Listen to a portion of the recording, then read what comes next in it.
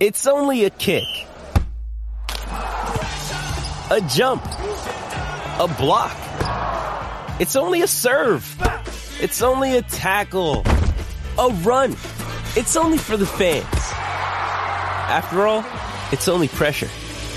You got this. Adidas.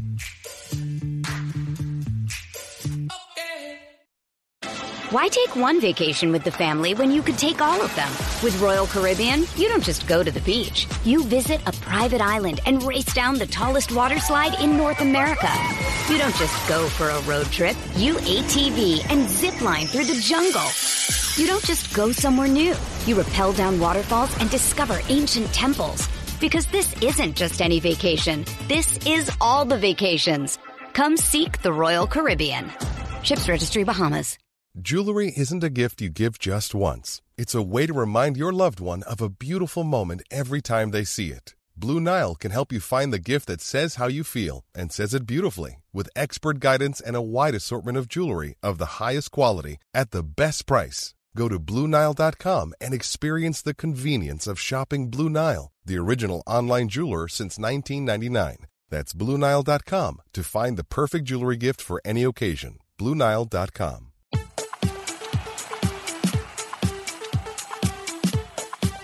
Hello and welcome to the 1865 match report as we look back on Forest's 3-2 defeat at home to Chelsea.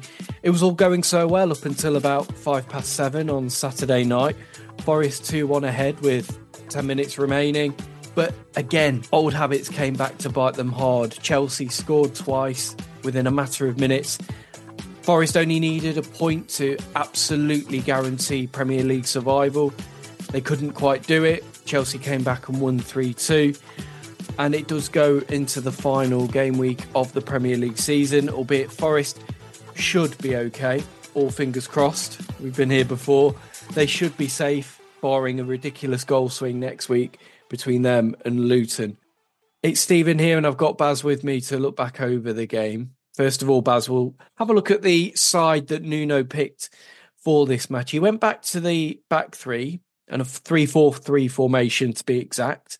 So we had Sells in goal. The back three was Bolly, Murillo and Niakate. Montiel, Yates, Danilo and Aina were across the middle. And then a front three of Morgan Gibbs-White, Chris Wood and Callum Hudson-Odoi, making his 100th Premier League appearance against his former club as well. I could understand Nuno's reasoning for going back to the back three. It was very effective against Man City. Would you agree that that was the right move when you saw that team announced? Yeah. So one of the things you have to note about Chelsea is they're very, very, very fast on the break. Modric and Cole Palmer and whatever, they're and Jackson, they're quick players. And we're not slow at the back, but you don't want to play a high lineup up against that. So it made perfect sense. My one worry was playing a front three with Gibbs-White up there and Wood meant that maybe we would get Gibbs-White sort of knocked out of the game like happened at the start of the season under Steve Cooper, but that didn't really happen. I noticed Wood and Gibbs-White were swapping position while Hudson-Odoi stayed on the left. Gibbs-White quite often played down the centre with Wood peeling off to the wing, so it didn't quite happen as it did at the start of the season, but that was my one worry about the formation.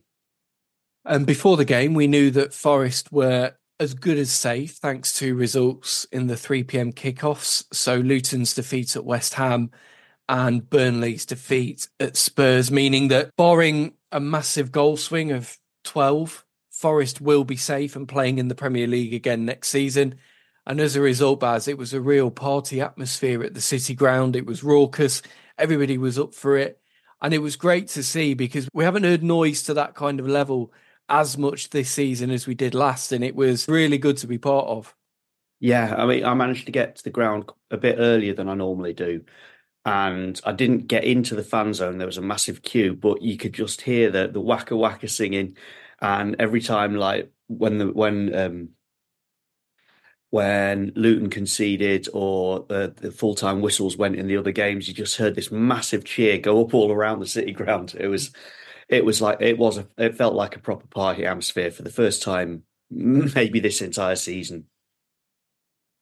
So we had Waka Waka playing over the Tannoy before kickoff. When the Yep. Premier League anthem started, though, that got a bit of a booing, didn't it? Yeah, but again, yeah, and there was the banner in the Trent end as well, which was if you try and put us down, then we show you who we are, or something like that. Yeah. So that little bit of defiance is still there. The place was very much up for it, and Forest got off to a quick start through Aina. He pinged a ball forward for Wood to chase onto. He got to it first, but his lobbed effort was easily caught by Petrovic in the Chelsea goal. However, it was Chelsea who got that first goal, and it came 7 minutes in. And it's all really Cole Palmer's work here. He plays a fantastic through ball that takes a couple of Forest defenders out. Mudryk runs onto that through ball and finishes past Sells into the far corner. In all fairness, it was a really well-worked goal from Chelsea. And Cole Palmer, who you wanted to mention, really impressed you on the day. Yeah, I think first of all, I think it was probably Chelsea's first spell. It's like 7 minutes into the game, their first spell of any sort of possession whatsoever. It was all us up till then. But I thought Cole Palmer is the best player I've seen this season. He was just on a different level, controlled the game.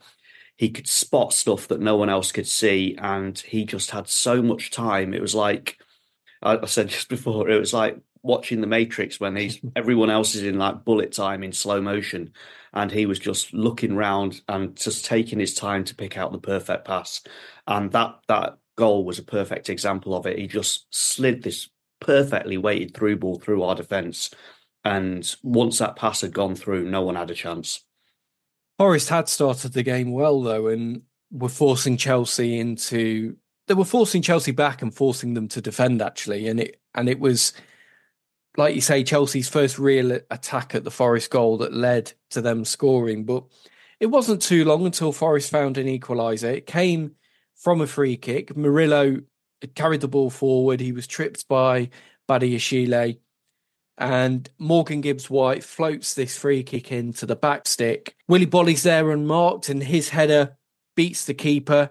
I think it takes a nick. It might have been off Conor Gallagher on the way through, but Forest were on terms, and deservedly so, Baz. Yeah, when it went in, so first of all, actually, just a quick word from Murillo. It was one of his little runs that he's not really done that much recently. But yeah, bombing up the field, outpacing their midfield, and Badiashile had to take him down. They just tripped him, sort of nicked him. I really, really wanted Murillo to score. I was like, Yates scored last week, so it's time for Murillo to get one of them. But yeah, Gibbs-White, really nice floated free kick in. When Bolly got to it and it went in, I was like, that's a really good goal. A little bit, not as like elegant as Chelsea's goal, but that was a very, very good goal. And then the thing comes up on the scoreboard saying VAR check, possible offside. Yeah. And I mean, I wasn't in the best position for it because I'm near the halfway line, but I didn't see what the possible offside was. And you could just sense this injustice and anger well across the ground. Here we go again. Yeah. Yeah. But it stood. Having watched it back now, I think maybe it was offside, but it stood. So there we go. Yep, and Forest were level, and we weren't complaining one bit. Another corner later on from Danilo was fumbled by Petrovic. It fell to Wood, and his header, he could only steer over and over the bar, which was perhaps a little indicator of things to come later in the game. Mm-hmm. But Chelsea again, we have to say, I think we're making this point every week, is like, up till that miss against Spurs, he'd have scored that. We're going to talk about the big chance that he has later on, but there's so much of his game that's been really good still. Like his hold-up play and the way he's bringing everybody else around him into the game. I mean, in fact, when he joined us, his hold-up play was awful. And he's got a lot better at it. Yeah. But it's, like you say, it's just that the last couple of weeks, the goals have dried up for him. And it's a shame, but by the same token, Forest might not be in this position that they are now and safety without his goals earlier in the season. So it's It's been ups and downs, I think, for Wood a little bit this campaign. But back to the game, and again, Cole Palmer was involved in another chance for Chelsea. A nice threaded ball through. Nicholas Jackson runs onto it, and Sells has to make a big save. He looks really strong and confident in those one-on-one situations. You fancy him a lot of the time, don't you? And this was another one he made. Yeah, I think strong's the right word for it. He stood up well. He positioned himself well. He made himself big. He did everything right. And he's actually, without being flashy, he's turned out to be a really good keeper and quite a good signing. Yeah. I think 5 million, wasn't it? Which is an absolute bargain already. It's looking like. Couple of other incidents in that first half. Hudson-Odoi was bundled over just outside the box by Conor Gallagher. He wasn't clean through on goal because there was Cucurella nearby, but had he not been taken out, he'd have had an opportunity to shoot and potentially score. Gallagher was booked for that. I thought he was clean through, and yes, at the time I was proper swearing. But that opportunity went away from Forest. And then Gibbs White again picked out Bolly from a free kick a couple of minutes later. But this time Badiashile cleared it off the line. And then just before half-time, Murillo plays this unbelievable pass to Hudson-Odoi, like a golf chip. It was unbelievable. And I think the whole ground was just purring at what they'd just seen. He'd just chosen to like hoof it into Rosed for no particular reason. And then suddenly you see, actually, he spotted Hudson-Odoi, and it's like, that was incredible. Fantastic play again from Murillo. Hudson-Odoi's shot was blocked, and then Wood's follow-up was straight at Petrovic. I think he was on the wrong foot for him as well. If that's on his left foot, you fancy him to make a better connection. So it was 1-1 at half-time. And in the second half, Forest shooting towards the Trent end. And again, the game seemed to pick up in a similar fashion. Forest having more of the play and creating more of the opportunities. And it was some neat play between the Forest players that led to the ball going to Ryan Yates. He's about 20 yards out from goal. He shoots low, left-footed, but it just clips the post and goes wide. It would have been satisfying to see that one nestle in the bottom corner after his goal last week. But Forest again so close. On that. So on the build up for that as well, I think that was the one where Ola Aina picks it up, sort of just in their half, runs straight through them, and then we just work the ball around their defence. It comes to Montiel, who then plays it into, I think, Gibbs White, who plays it across to Yates, and it was a really, really nice bit of football. Was outstanding that game. Yeah, really good he was. And he was involved again in the big opportunity that fell Forest's way. And Aina played the ball to Danilo initially. His cross picks out Hudson-Odoi at the far post. He then crosses it back in, and it's met by Morgan Gibbs White. He heads it against the post. The ball then drops to Chris Wood, but 3 yards out, somehow manages to steer the ball over the bar. He should have scored that. And to repeat the line that we've said for the last couple of weeks, pre-Spurs, he'd have buried it. Yeah. I mean, for Gibbs White's header not to have gone in was quite something as well. The way he threw himself at it, you think that would have been enough. And then when it comes out, I think, having seen a replay of it, it looks like it's just a little bit behind Chris Wood. So he's kind of off balance trying to get under it to get it, to push it on target, which is why it goes over. But yeah, same thing again. A couple of weeks ago, we would have buried that. The Radio Nottingham commentary of it is something else as well. The anguish in Brian Laws's voice when he realises what Chris Wood has done is worth listening to. Just one other thing about that attempt, though, as well, was that was, and we'll come back to this, I'm sure, but that was Hudson-Odoi. Instead of cutting in and trying to use his right, he just puts the cross in with his left, goes outside, comes back in, and then puts it in with his left, which is quite rare for him. Yeah, but it's good to see him trying to mix it up, and I think it does have an effect on what comes later in the game. A couple of minutes after this, Chelsea up the other end hit the post. It's a free kick from Cole Palmer swung in. Thiago Silva with a glancing header clips that far post and goes away to safety. Forest then make a couple of changes with about 20 minutes to go. Yates and Montiel come off for Alanga and Toffolo. And then it's shortly after that Forest score the goal that puts them 2-1 ahead. And it's a really well-worked move, isn't it, Baz? And it starts with Matt Sells and a great pass out to Aina on the right wing. Actually, just before that as well, I can't remember if it was before or after the substitutions, there was Hudson-Odoi's shot that hits the post. Of course, yeah. Yep, so that was him cutting back inside, steadying himself sort of on the edge of the box. He does a lovely little pause. He like stops the ball, takes the defender out, and then carries on, and then hits it with his right and just hits the is that the post? No, it's the bar, that one. Clips the bar, doesn't it? I think it takes it from my position, looks like it takes a nick on the way through and that loops it onto the crossbar. But then, so then the actual goal itself, as you say, started by Sells, works its way through a big chunk of the team, and then Hudson-Odoi does the same again. He doesn't have to stop the ball this time, but he pretty much just places it without hitting it so high, and just places it beyond Petrovic at the far post, and it's all his goals are pretty much identical, but it was really, really well taken.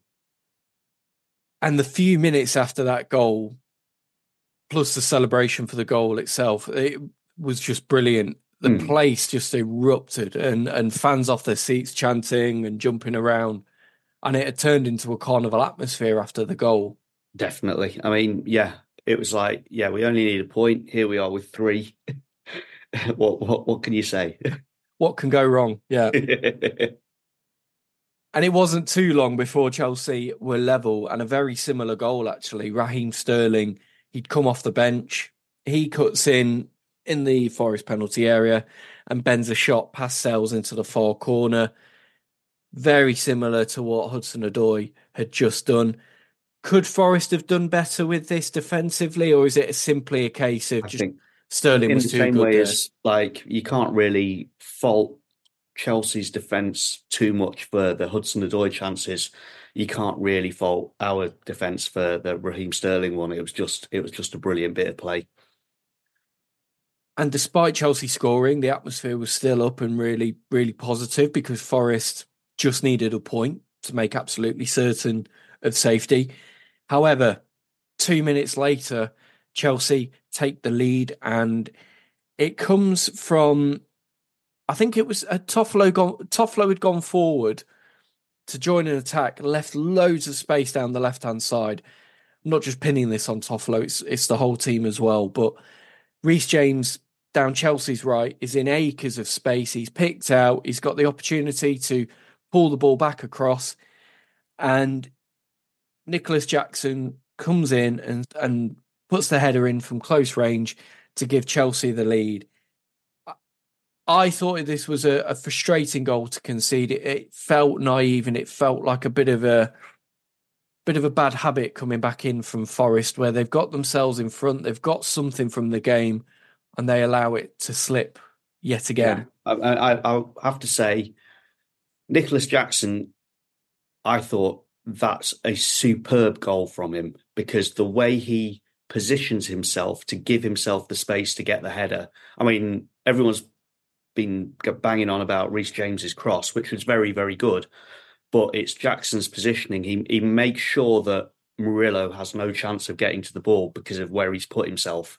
So we have to say that's really, really good from Jackson. But to let it happen in the first place, because I said right at the start, Chelsea are very, very good on the counter-attack. They're very, very fast. And that was a counter-attacking goal where our defence was in disarray because we weren't ready for them to come at us. And that's kind of the problem. It was naive, as you say. It was, we shouldn't have let them catch us on the counter like that. And a few minutes after the goal, Forest make a couple more changes. Hudson-Odoi comes off for Dominguez, and Niakate comes off for Taiwo Awoniyi. But in those closing minutes, Forest couldn't really find much of a response. There were a few crosses and corners that went into the Chelsea box, but they were easily dealt with by them. There was a few frustrating moments as well. Was it Aina and Sterling had a bit of a coming together, and Sterling made the most of it and stayed down. So Chelsea at that point were trying to see the game out and eat up the time. And I'll also say that once Toffolo had come on and Aina had swapped flanks, I thought he was much less effective. He looked a bit dodgy defensively, and he didn't get the chance to go forward as much either. Yeah, and Toffolo did struggle after he came on. Yeah, not going to be too critical of him because he's been very good this season, and he doesn't let Forest down. But there were a few moments yesterday, even before the Chelsea goals, where he was found wanting a little bit, and Chelsea had a lot of joy down their right. Forest left all of a sudden, and eventually that's where the winning goal comes from. So 3-2 it finished, and overall it was an enjoyable game, actually, looking back over the whole spectacle. And if you were neutral, it would have been even more enjoyable. And from Forest's point of view, it's just frustrating again that another lead has been lost, and they've lost another game this season by a 3-2 scoreline. Yeah. Although, I don't feel like the other 3-2s I felt quite down about. Whereas this one, I thought, actually, I looked at the stats afterwards, and I think we had 20 chances to their 12. I think overall, we looked a decent side. It's just that little bit of naivety that we just need to stamp out. But earlier in the season, we didn't look great going forwards, and we were incredibly naive and made mistakes defensively constantly. Whereas this time, I thought this was a much, much more positive and overall sort of competent performance from us. The 1865 Match Report. Why take one vacation with the family when you could take all of them? With Royal Caribbean, you don't just go to the beach. You visit a private island and race down the tallest water slide in North America. You don't just go for a road trip. You ATV and zip line through the jungle. You don't just go somewhere new. You rappel down waterfalls and discover ancient temples. Because this isn't just any vacation. This is all the vacations. Come seek the Royal Caribbean. Ships Registry, Bahamas. Like all of our podcasts this season, this episode of 1865, the Nottingham Forest podcast, is sponsored by Greene King Sport, where football is more than a game. Make Greene King your go-to destination for the season's final stretch. But why? Well, for one, you can wash every televised Forest game down with delicious food and refreshing beverages. And with 900 sports pubs dotted around the UK, chances are you're within walking distance of your local Greene King. Let's be honest, watching football is way better with friends and family, so get the squad together for every televised Premier League fixture in an atmosphere worth sharing. That includes huge title showdowns, huge, the race for European qualification, and nail-biting relegation six-pointers, unfortunately involving our very own Nottingham Forest. Don't forget to download the Greene King Sport app to enjoy exclusive competitions and discounts whenever there's a game on. Now it's back to your podcast. You're listening to 1865, the Nottingham Forest podcast. Welcome back to this match report. So we were talking, Baz, about the atmosphere at the City Ground during this Chelsea game. It was, for the most part, a bouncing atmosphere. Everybody was up for it, enjoying the game, enjoying the evening. One thing I wanted to pick up on as well was, off the back of the stories this week around Forest's stadium impasse and the potential that Toten could be an option should the club move in the future, the fans made their feelings known about this with chants of stand up for the City Ground and anti-Toten chanting, which probably can't repeat on here. But no, the fans made it very clear their feelings on the stadium situation. Just on top of that as well, I didn't think so. Mr. Marinakis sits pretty much directly opposite me, and I didn't notice him, but he apparently was there in the stadium, so he would have heard all that. So it'd be quite interesting to see what his thoughts were on it. Yeah, a penny for his thoughts indeed. Let's talk then about how Forest managed the game, because I saw Nuno come in for a bit of stick after the result and saying that he basically allowed the game to drift away from Forest in that second half, and once they'd gone 2-1 up. Do you think there's questions over his game management and the way he reacts to things that happen in games, some of his substitutions and perhaps even tactical switches as well? I think he's a very, very tactically astute manager, and this is always the case with every manager, there's always going to be baffling substitutions and baffling decisions made because not least they've got access to data that we don't have. So, I mean, like someone said that Hudson-Odoi, when he was doing his lap of honour afterwards, was hobbling. So basically that's why he came off, was he wasn't able to carry on. But I do think, there was that. Once we were 2-1 up and we know Chelsea are good on the break, you have to some extent, shut up shop a little bit. Not completely, because you don't want to invite pressure on yourself. But I thought we were a little bit open, a little bit too open and too gung-ho going forwards once we were 2-1 up. And maybe that's as well just down to the atmosphere as well. The players would have felt it. It's like, this is amazing. We're safe. Let's go for it. And I think maybe it came back to bite us. Would Forest have played like that, do you think, had Luton beaten West Ham and there was perhaps a bit more riding on this game? Would Forest have been a bit more conservative in their approach, perhaps, especially if they'd gone how they did, 2-1 up? So I think part of the big thing that Nuno has changed over Steve Cooper is that we go for it right from the off. And we are much better going forwards than we were earlier in the season. So I don't think he would have wanted to compromise that in any way. But that whole thing of and again, if you do just shut up shop and sit deep, you're going to invite pressure on. And as we said, Cole Palmer can see a pass that'll cut through a defence no matter what. So you don't want to be just sat on the edge of your D without possession. But I think if there was more riding on the game, maybe we would have just been a little bit more conservative, maybe corner flagged it a bit more rather than just flying the crosses in or something. And hopefully it's not going to cost us. But I think we probably were a little bit too gung-ho. And after the final set of substitutions, we were pretty much shapeless. I was trying to figure out what sort of shape we were playing while watching this, and I couldn't see it.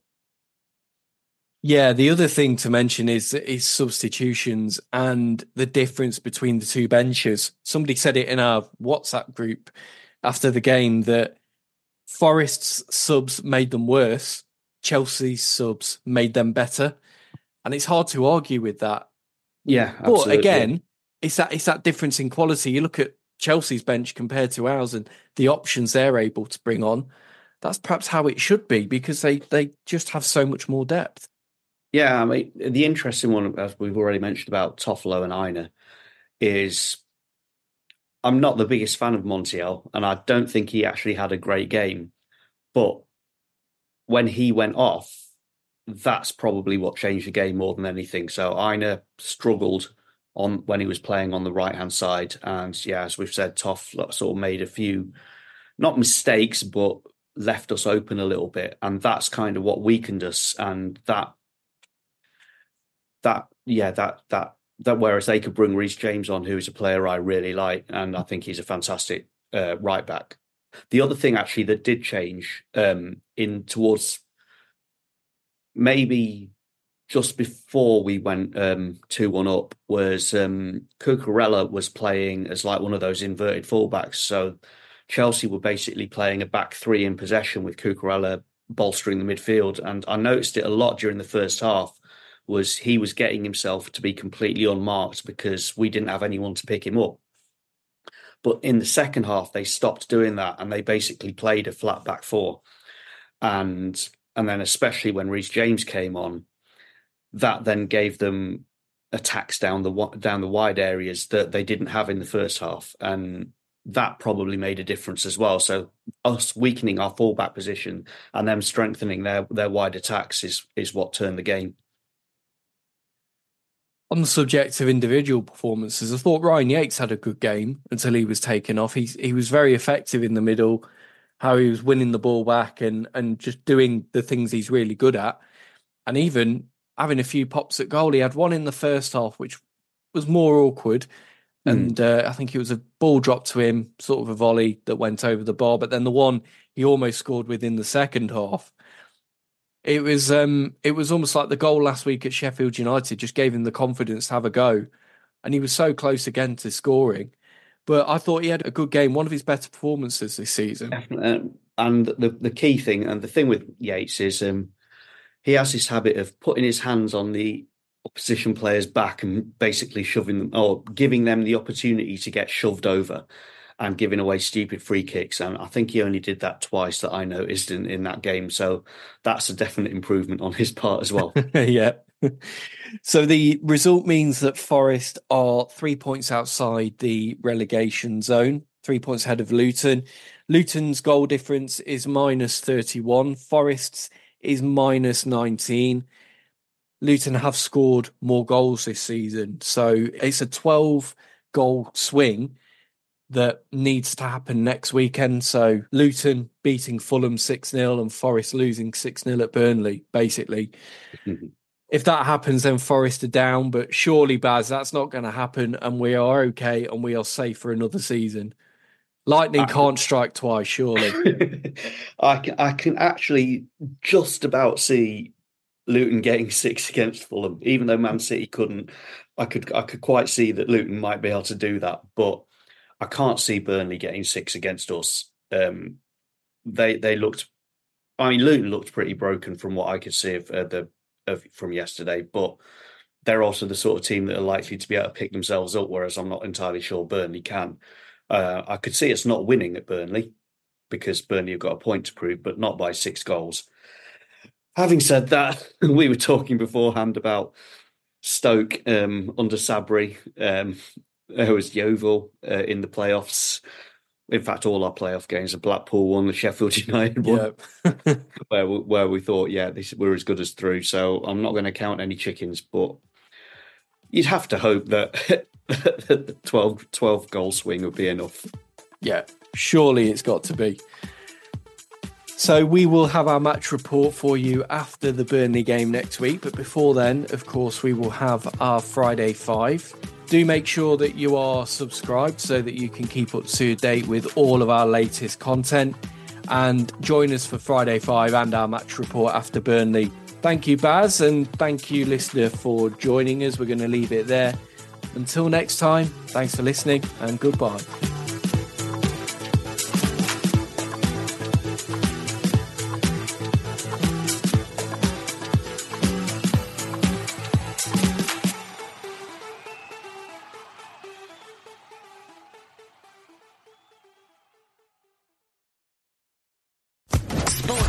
Podcast Network. At Bet365, we don't do ordinary. We believe that every sport should be epic. Every home run, every hit, every inning, every play. From the moments that are legendary to the ones that fly under the radar. See for yourself when you sign up today and get $150 in bonus bets when you bet just $5. Whatever the sport, whatever the moment, it's never ordinary at Bet365. 21 plus only, must be physically located in Virginia. Gambling problem? Call 1-800-GAMBLER. Terms and conditions apply.